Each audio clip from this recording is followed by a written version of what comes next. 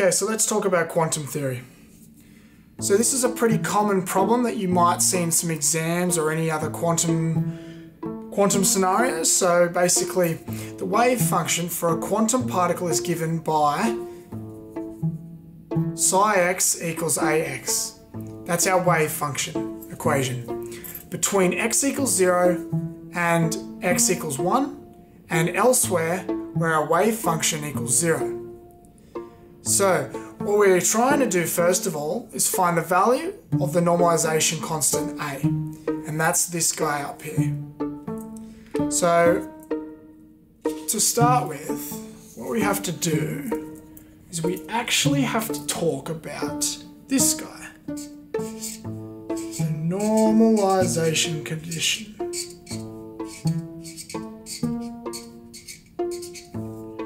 This is not a very good marker, it's running out. Normalization condition. Let's change. Basically, the normalization condition says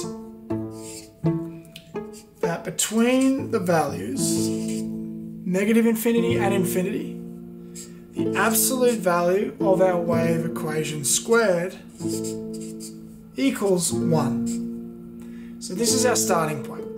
So that's our normalization condition.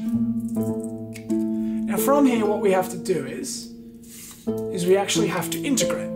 So we are going between the values x equals 0 and x equals 1. Right? Okay, great. So now let's plug in the actual wave equation function, which is also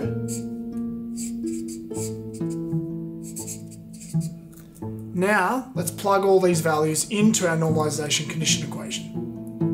So, between the values of 0 and 1, our wave equation squared,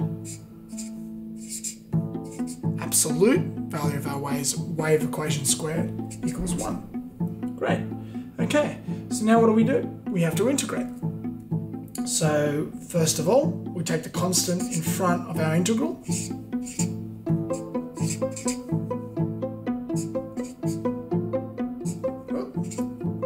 You can actually get rid of this guy, because absolute always means positive, and then we have to square both values and bring it to the front. So obviously this guy, he's out here, and then this guy, he's here, equals 1. Cool. We're halfway there. For question A, anyway.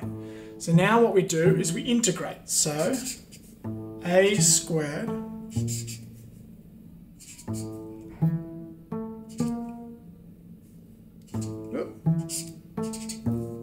between the values 0 and 1 equals 1. Cool. Making sense?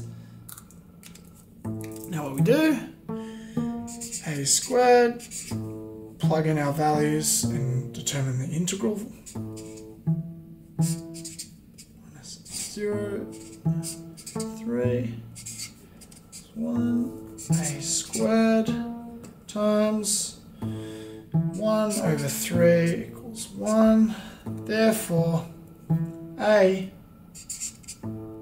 equals, you can tell me what this is?